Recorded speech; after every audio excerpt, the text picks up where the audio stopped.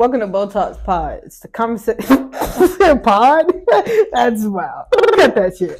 All right.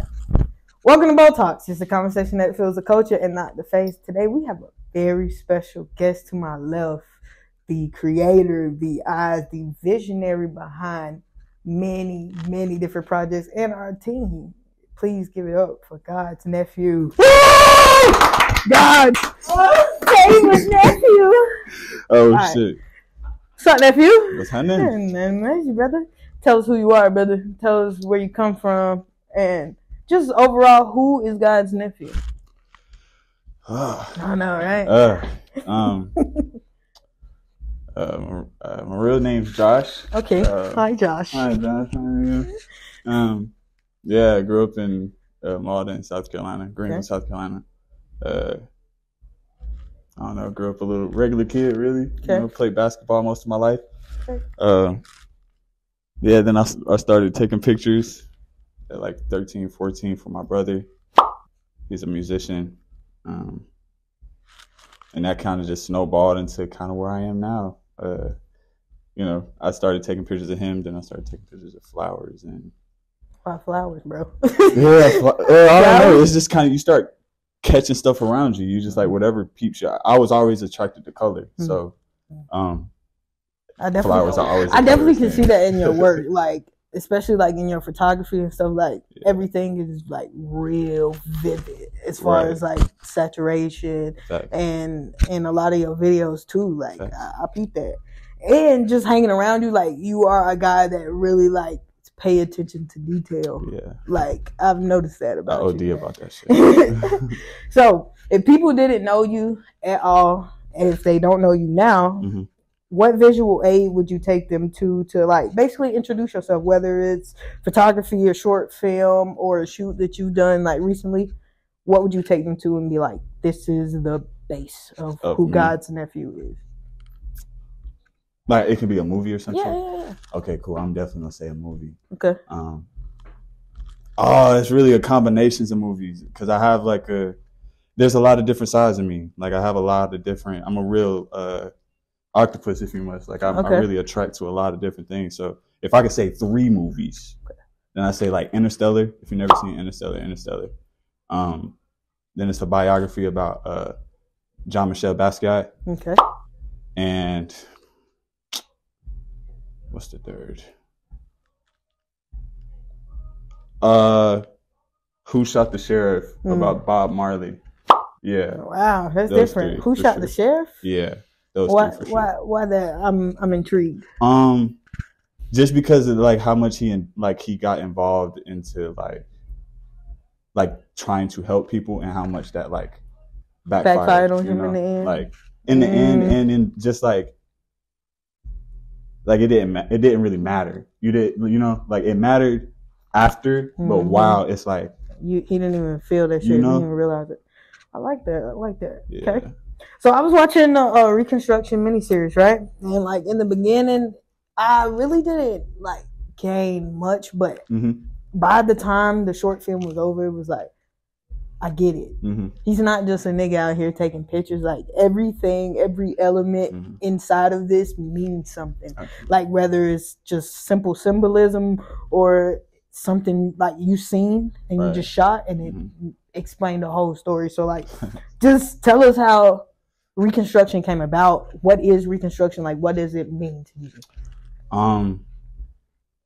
Well, it started off as just like an idea, to be honest. And to be honest, it kind of it's an ideology. It's not more. It's much more than just like the media stuff or like like a group or anything like that. It's much more just like a way of living for real. And it came about just we had the ones in Greenville know about the Pink Church incident. I was gonna ask you about that. So, we kind of formulated around that era of when that was like of a big thing, and we kind of just came together like, we were the young kids that weren't like so negative about it at first. We were just like curious, like what's going, like we just wanted to see what was going on, just to try to see like this isn't usual. Yeah, like we just like church in the middle of Greenville. We could tell it had to be like an artistry mind person to do that, So we was just like, pulled up, and that kind of started a whole thing for the people that were involved and the energy that was just set there. We kind of just decided to carry that on. Like, yo, the city needs more energy, like spaces of energy like this, like more spots where there's a bunch of people that in the same liking of things they are, right. You know, that can like that. Actually put stuff together and see it come to life. You know, and or just like if we all, you know, like we do now. If I'm working on a video and Kenzie's separately, you know, doing something at his house, we're like, yo, what you doing? We both working. We're just like trying to link up, just so that energy there. You feel me? We still doing our own thing. Sure. But that's all the idea of Reconstruction is really just the reconstructing of how you see the world around you. Like that's why it's double eye. Double eye. You know, right. You got see two with eyes. both eyes, but you got to see it from a different point of view. You got to see it it start with you to then go to your peers, then spread around your community. That's beautiful. You know? That's beautiful. That's bro. all Reconstruction is. Damn. So with all the controversy behind the Pink Church, like, were you nervous? Were you inspired? Like, because that's something with all the noise behind it, like, that's something big to get behind and say, yeah, like, especially for little old Greenville, but like, we got few things here that's, you know, done popped, or certain people that's done popped, but like, that was something that actually made the news. Like, people were really talking about it. So like, did that cause controversy, like, in your personal life, or like, did it help you in a creative director? It very much helped me in a creative director position. Very much even made me realize I could be a creative director. As far as controversy, it probably did. I'm really such a nonchalant person. Like, if it did, I didn't hear it, or I didn't care. You feel me? Just because, like, you felt strongly about it. Right. Even so, I didn't feel at all. I just I something just clicked. Like, I have moments in my life where it don't nothing makes sense. Like, but whatever this is like, nah, bro, take that Focus chance. on like, it. You don't know what it is, bro. Like, I think I'm in another era like that now, in a new way. Like, I don't know what this is, what I'm about to step into, but it feel right. You feel me? It feel like it can end up in a positive direction. I feel that, bro. You know? Just hanging around, like, you, Kenzie, just our whole team, like, bro, every time we're together, I just feel like everything clicks. Right. Like, it makes sense. It makes sense. And it's like, bro, our vision is not that far. At all. Like, at all, bro. This started with a vision, and look at what it is now. Like, so I feel that on a personal level. Okay. So, like, how long does it typically, like, well, I would say for Reconstruction, how long did it typically take you to, like, construct the whole short film? Well, miniseries. Oh, like the mini doc? Yeah. That is a funny question, because that was such an impulsive decision to do. Really? Like, I did not think that through at all. I was very, very heartbroken. And I was just like, yo, I need to do something for myself. Like, I need to do something to just remind myself of what I'm doing. You feel me? I got, like, thrown off a bit, because I was like I was doing that, but then it was like, like I was being distracted a little bit. You feel me? So it was like, once that not even distracted, I can't even say distracted, but I was letting myself get distracted. You feel what I'm saying? And once I realized that, I was like, oh, I'm forgetting about me. Yeah, I need to pop my shit real quick. You feel me? And that's so I kind of just, and I've always had videos of like timelines of my life, just because I know I'm a very, like, I don't like being in the public. You're not. Any videos I have been out, I got them. Like, I got them all in the vault. So I was just like, let me put this together and see what it does, All right. So has there been an instance in your life, like, we know certain instances, but like, if you want to share one, it's been in your life where you had to, like, reconstruct yourself, whether it's physically, mentally, or just like, I mean, you could say this whole project is like reconstruction, because we're putting in and getting back. So, absolutely. But has there been, like, a vital time in your life where there's a certain instance that made you reconstruct everything that you're doing? One, I want to say, I feel like we reconstruct our lives every day as we live, as we learn, as we see new things, as we, like, experience stuff. It's like, oh, that adds value to me. This adds value. This may make, I heard this. This made me start thinking this way. Like, we're always reconstructing every day. But I definitely had a vital moment, probably like 2022. Like, I had a major accident that I had to really learn how to walk. I had to learn how to do everything again. So that reconstructed my entire, that really imprinted the idea of reconstruction to me. Because I've never broken a bone in my life. So for me to have had that, I had a major surgery. Like I have 4 screws in my knee. I got 2 screws in my head. You know, like I got a bunch of. So I had to rewire everything about my body. Literally, you're a living testimony of what your field is. So like the idea of like reconstructing, it came as me learning how to take step 1 again, step 2 again. Damn. You know, so I couldn't even imagine like just taking something that's like so precious, but we don't really think about subconsciously, like walking every day. It's just like our brain, it works. It's like, okay, walk. But like actually having to start over, like that takes a strong mental. So I'm proud of you, brother. Like, I appreciate that. For sure, bro. For sure. So I know a vital part of your artistry, I would say, was changing your environment. And I know you spent a lot of time in like Nashville and everything. So how has Nashville like influenced you as far as like with your artistry, or how has it been different from being here, being in South Carolina, being from Greenville, seeing how slow it is, and then like coming back home from that environment in Nashville?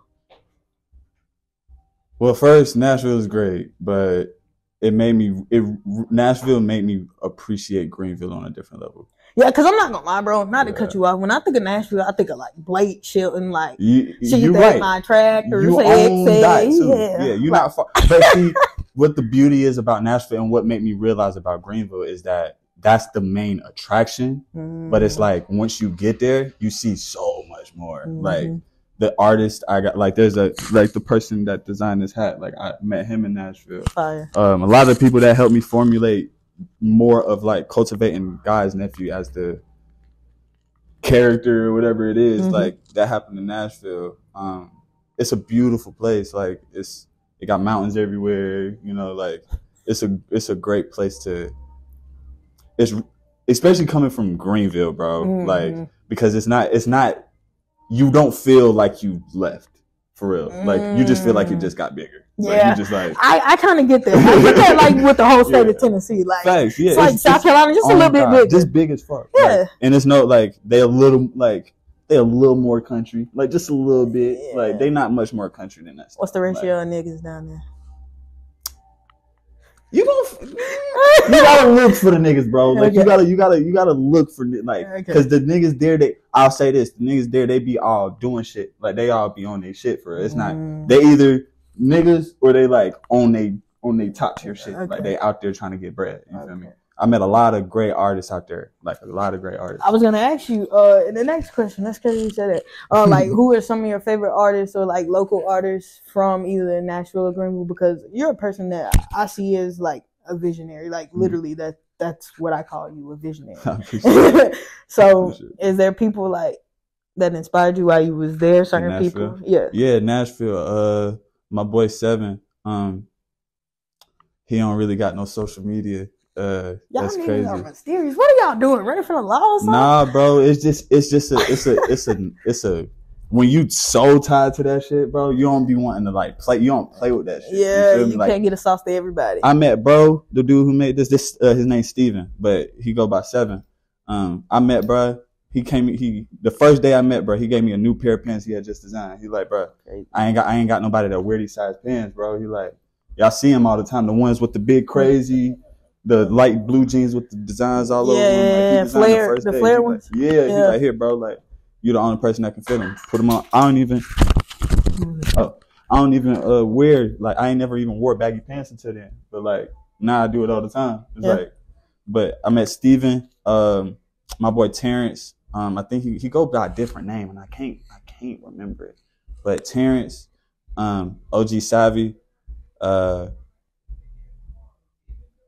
yeah, that's really all. Don't forget them niggas.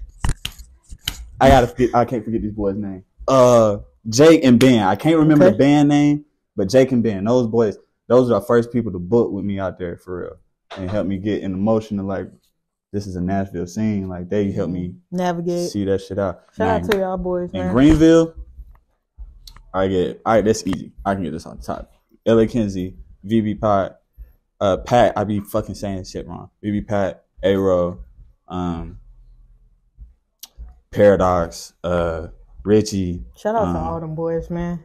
You feel me? It's a lot of people in the city be going crazy. I be peeping everything. And y'all need to tune in. Like, hold on, we gonna look dead in the camera. Yeah. For y'all that are not supporting local art or just local artists, bro, Facts. From your city or your hometown, you ought to be ashamed. Because you give these motherfuckers that don't give a damn about you. I mean, we probably don't give a damn about you, but we care about you in a certain way because we're closer home. You feel what I'm saying? So you give all these big names millions of dollars, support the people that literally walk in the same neighborhood as you growing up, nigga. Because I'm forgetting a lot of y'all. Talent, man. But shout out to everybody. Shout out y'all, bro. Y'all know Kuma Ace. I saw a couple people I'm forgetting, but y'all know I got love for y'all. So, bro. I just want to talk about like how you come up with inspiration for like different short films, because you also got another one now called Chasing the Sun. Mm-hmm. So like, how did you get inspired to like do this short film, and like what was the starting point and what was the turning point for you to actually be like, yeah, I'm gonna put this out? Because I know like you can record a million things a day, but it's like based off what you see and your intention for certain shit, you'll hold it or you'll be like, nah. But like, what made you construct that together? I had the idea of doing a short film for like 2 years, and I just been scared to do it. Not scared to do it, but like scared of myself to do it. Like, because I'm such a perfectionist. Like, I don't be wanting to, like, if I ain't got the right camera, if I be thinking like, if I ain't got this, if I ain't got that, I can't do it. But I had met Victor, the guy who's featured in it. He did a photo shoot with me, and we kind of connected a little bit. And then like, I just like, dang, like he's like the person I could see like I could shoot the short film with him. And so when I said that, I had a wild weekend. And I was like I had got paid to do this crazy vlog. And then the next day, like I found out my auntie died.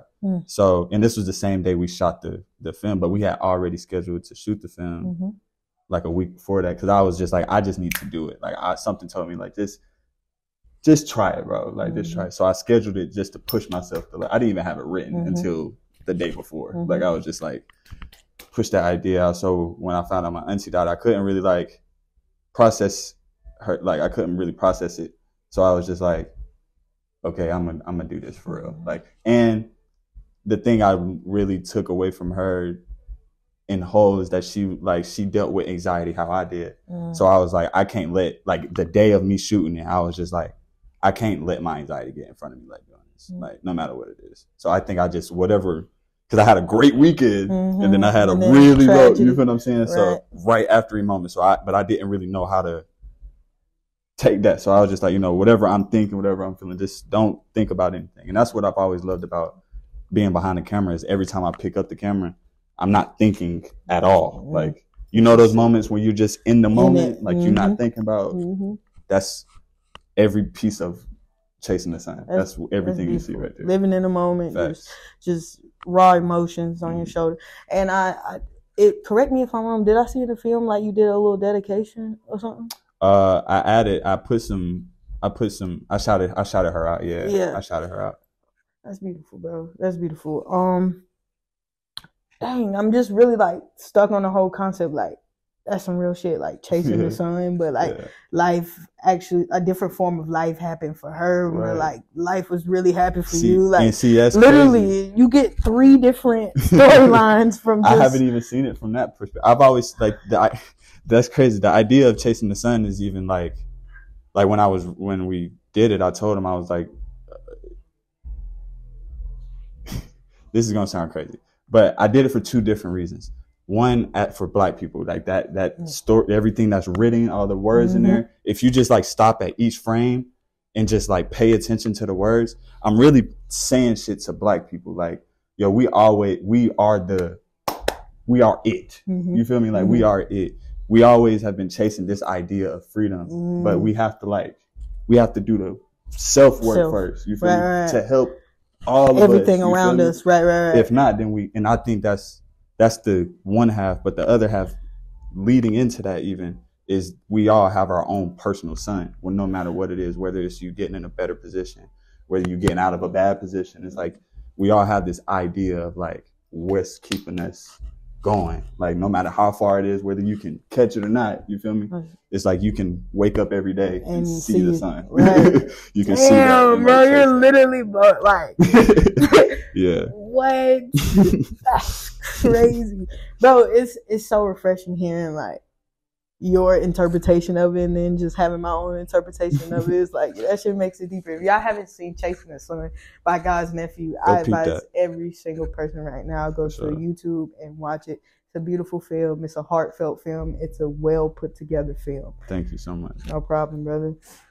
So locations, like how do you come up with these locations? Because like I've noticed, I peep, like when we be in the car riding and shit, like you'll look at something, you be like, hey bro, that's a good shoot for that. Hey bro, that's a good shoot for that. Hey bro, that background will look good with this color skin. I'm like, bro, what is going on? So I be like, bro, what is going on? But like you have this vision, and like when you take the pictures with the people and then everything comes to life, I'd be like, yo, okay, this nigga is different. Like the gas station pictures you took, like bro, it's a gas station, but like you seen elements in here, you like, oh yeah, let's go inside. Like, so how does the location, like, how do you come up with these certain locations? Is it always just riding by, or is it like, yo, it be hard. Colors that pop, you like, oh yeah, that's it. I just be praying every time. I'm not gonna lie. I ain't gonna hold. Just pull up here, we'll do it. Cause it be like times when we ride in the car that help me, like, but I have to. Everything has to make sense to me. Yeah. You feel what I'm saying? Like, no matter if I have a location, if the subjects don't match the location, then the location don't matter. You feel what I'm saying? So I have to like, and this is also why I don't just.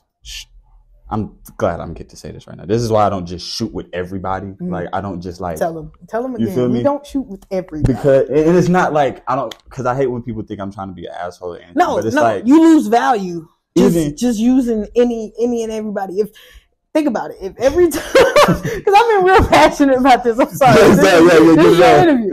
But think about this: if a billionaire seen every homeless person in the world and gave all them $1 million every time they seen them, bro, they wouldn't have $1 billion. Like they wouldn't. They wouldn't. That's a fact. So it's like that's a fact. You gotta have some type of groundwork for us to put in the rest for you, because it's like we're starting our own groundwork, and that's not being selfish or insensitive. That's just trying to build. Like that's real. So I get it. You have boundaries. You have restrictions. It's hard to give everybody like what they expected, especially when people don't know what they want. Bro. Yeah, like people be asking me to come up with the whole concept. I'd be like, bro, I don't know. I ain't never conversated with you before. You know what I'm saying? Like, it's easy for me to do stuff like for Kenzie because I know this nigga. You know what I'm saying? Or any of my homeboys, anybody I've had a conversation with before, anybody. You feel what I'm saying? Yeah. Like, but if I've never talked to you, I don't know what your idea is. I don't know what you feel me? You want me to come up with everything? Like that include outfit. That include what your hair look like. That include what, you feel what I'm saying? It's like. You gotta bring something to the. You gotta help me something. You feel me? So I just be like, I'm more so just like, you know, whatever. Whenever somebody contacts me and it makes sense, like if it's something cool, if it's something like genuine, you feel me? It's like, okay, yeah, I'm gonna fuck with it. Like I'm gonna fuck with it. So beautiful. So stop asking nephew to shoot your pictures. You don't feel like you're wearing. Keep trying to book though. Keep booking. Yeah, for sure. DM the book for sure. Don't listen to me. Okay? Look, this is my own just don't be mad if I don't respond. There you go. Don't be mad if I don't respond. It's nothing personal. I swear. There you go. So with certain films and stuff like that, are you like, when you go into your whole concept of creating, are you fearful at first? Like certain ideas won't stick? Or are you just like, fuck it? I know you say you really don't think about it, you just do it, but like, are there moments where like subconsciously you're like, okay, well maybe I'm too far-fetched on this one. It's not gonna work. I've became very aware with the fact that I'm psychotic when it comes to ideas. Like, don't shit ever make. Yeah. Imagine me thinking about making Chasing the Sun after I just explained that to you. Right. That shit don't make sense. All. You feel what I'm saying? No, when you see the words on there. And knowing you as a person, like. It's like, nigga, that shit don't make sense. But when I say that, and it's like, but it kind of do. Yeah. It's like that one little bit of understanding. I'm like, okay, I'm going with that. Like I'm going with that one bit of understanding so I can build this world around it. Like I love world building, like being able to make shit that don't make sense. Like you gotta imprint it in their head. You gotta scare them sometimes. Like what the fuck are you talking about, bro? Like, you gotta make them worried a little bit, like to get their attention. You know what I mean? So fuck with that. So we talked one time, and I remember you saying Cole Bennett was like somebody you could see yourself working with in the industry. Is that still ever a thought? Like, is that the end goal for Godsnephew? Like, what is your end goal? I want to work with Crayola. Okay. To be honest, that's my real end goal. I got 2 end goals. I want to work with Crayola, and I want to build a school. Facts. Beautiful. Yeah, I want to build a school. For like a just fully black-owned school. And I say that because a lot of the schools that's owned by black people, besides Dr. Umar, he's the first person to really own a black school. Everybody else still owned by the state. You feel me? So it's like they still make the decisions of what happens to these kids. You want it fully functional. I want it fully functional off my people. You feel what I'm saying? Good for my people, like all of that. So, but yeah, I want to work with Crayola and be able to like work and like, I don't know where coloring books will be at. We're gonna put it out right now. You're gonna work with Crayola. No cap. And then you can come back to this 5 years from now because I'm giving you 5 years. Yeah, I want to do coloring book. I want to do like stuff for kids. Like I want to do like, I want to be like a real. Crayola. That's I want to use images because that's what we're used to. We're used to our phones. We're used to seeing things like things that make sense. And colors are always the ones that's like. You feel what I'm saying? Yeah. So I want to work with Crayola to really like tap in with kids, the early kids, like, and give them shit that's like really sensibly cool, but is good, genuinely good for them. You feel what I'm saying? Like that shit they can learn about life and shit. Beautiful. So like an extension of a coloring book, like a coloring book that's like realistic. Very a much. More it's realistic like, coloring it's like book. situations you'll see in life, like. You feel me? Like example, I'm not saying this, but like a car wreck, like a fire picture of a car wreck. You feel what I'm saying? Like, okay, I'm following you. You feel what I'm saying? Like but you know how you be scrolling on Instagram and you'll see like a little aesthetic page and they got a picture of a car on fire or something. You're like, oh, that shit. That's cool. Imagine that shit, but it's like trying to tell the kid like, hey, don't drink and drive. Okay, like, okay. You feel me? I like that. Like a situational coloring. A situational coloring. That's hard. You feel what I'm saying? For kids. Why the fuck you ain't pitching this to them? There you go. I'm a real, like, I like moving behind the scenes for real. If anybody, I should have said this in the movie part. Clarence Avon. Okay. If y'all never seen any of that, there's a Netflix documentary about that man. Too. I don't know. That is me 100%. Like, he's like, he founded Quincy Jones. Quincy Jones. Oh, okay. I know who you're talking about. He's like behind the scenes. Like, so he's like, you don't really see him until. You feel me? So that's me, but I don't know where I was going with that. No, perfect. Well, anything else you want to say to the people? Ask them, where they can find you if you want to be found. Yeah, Godsnephew everywhere. Godsnephew00 on Twitter. Godsnephew _ on Instagram. We're about to be doing a whole lot of double I parties. Yes, double I parties. He already explained what double I is, so don't ask. It's gonna be. I'm about to be. Actually, I'm not gonna be as hard to find this year. I'm gonna try to be like social and shit. Okay. So when people meet you, like, you cool with everybody calling you Godsnephew? Just call me nephew, bro. Okay. Just call me nephew or few. Either one of those is cool. That's true. Just don't call me Josh. I don't like being called Josh in public. But yeah, nephew, few, whatever suits you that day. Just a nigga, whatever. No, a nigga. Somebody may slap the shit out of you. You might be a type. Might be a problem. For sure. All right, man. Thank you for tuning in. Thank you for coming check out my brother. Until next time, peace. The opinion about the nigga hitting the judge. But I think it's time that he gets a taste of something else because I just can't with that history. In accordance with the laws of the state of Nevada, this court.